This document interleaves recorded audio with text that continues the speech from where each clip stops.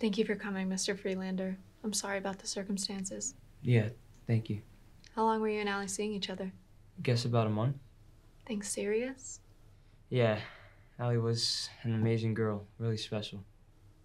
When did you last talk to her? 2 nights ago? In person? No, over the phone. She called me. She was upset because her brother had just been by her apartment going on about how he didn't want to see me anymore. Why was that? I don't know. He didn't like me. He didn't like that I was older, that I was American. You know how these people are. What people? Allie was Turkish. Yeah? Well, her brother was very overprotective, acting like her father. Where were you yesterday? When? When Miss Demir passed away? Oh, Radio City Music Hall. My parents came in from out of town, so I took them to see the Christmas show. What time was this? 11 a.m.? And they will confirm that? But, wait, you don't think I have anything to do with this? Allie committed suicide. Who told you that? I just assumed. Oh, we can't assume.